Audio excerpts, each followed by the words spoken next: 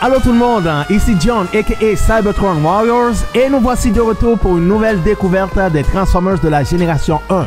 Continuons sur la lancée des Lamborghini Countach LP500S. Cette fois, ce sera le tour de notre directeur de la sécurité des autobots en pleine mission pour une urgence quelque part dans la ville, accompagné bien sûr de son partenaire. Voici le seul et unique Red Alert. Notre camarade est paranoïaque. Évidemment, c'est un trait que tous les directeurs de la sécurité ont, en autant que c'est contrôlé par la raison, la logique et le bon sens, bien sûr. Red Alert, malheureusement, n'est pas toujours aussi bon avec ses autres traits.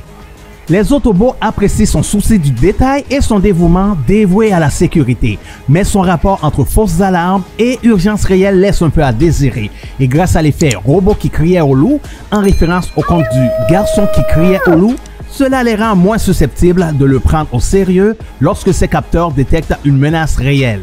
Red Alert, alerte rouge en français, est un ami proche d'Inferno malgré leur personnalité polarisée mêlant huile et vinaigre. Incidemment, les deux Autobots se sentent obligés de garder l'autre à l'écart des ennuis et cette préoccupation les fusionne en un duo raisonnablement efficace. Alerte rouge a aidé Inferno lorsque les Dinobots ont accidentellement mis le feu au quartier général des Autobots. Dans l'épisode L'île des Dinobots, partie 1. Lui et Inferno ont ensuite aidé Prowl et Jazz à encercler et attraper des voleurs de moto qui ont été transportés dans le futur par une distorsion temporelle, appelée aussi perturbation chronologique, ce qui veut dire que c'est un phénomène créé de manière naturelle ou artificielle qui permet de voyager dans le temps. Dans l'épisode L'île des Dinobots, partie 2. Un troisième exemple en des aventures de Red Alert, et peut-être le plus connu de toutes. Les Autobots testaient la puissante super arme en Nevagator qu'ils avaient construite en coopération avec l'armée américaine lorsque les Decepticons ont attaqué avec l'intention de voler l'arme. Éjection, Rumble, Frenzy, Ravage, Bosso, Opération, Destruction des Autobots, maintenant.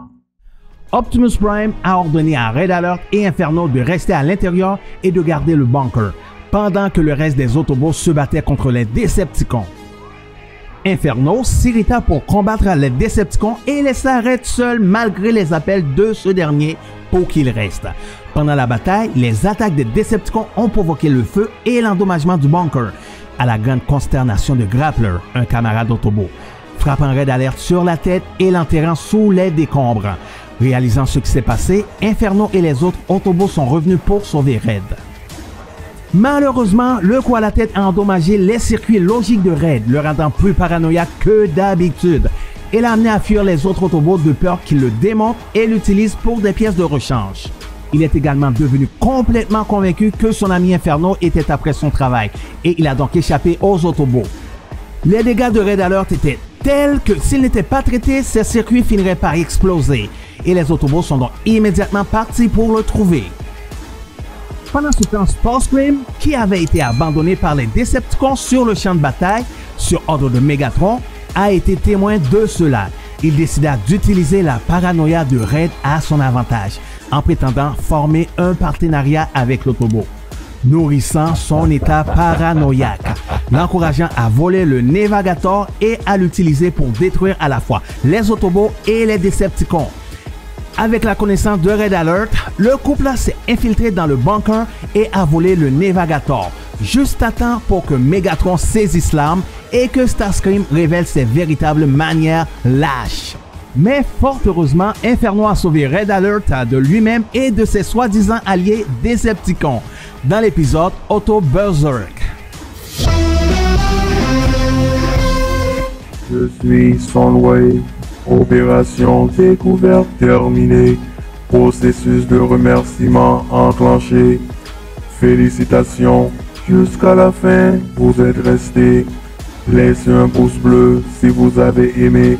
Et n'oubliez surtout pas de partager la vidéo. Cybertron Warriors et moi, on vous donne rendez-vous pour une prochaine fois. le fond.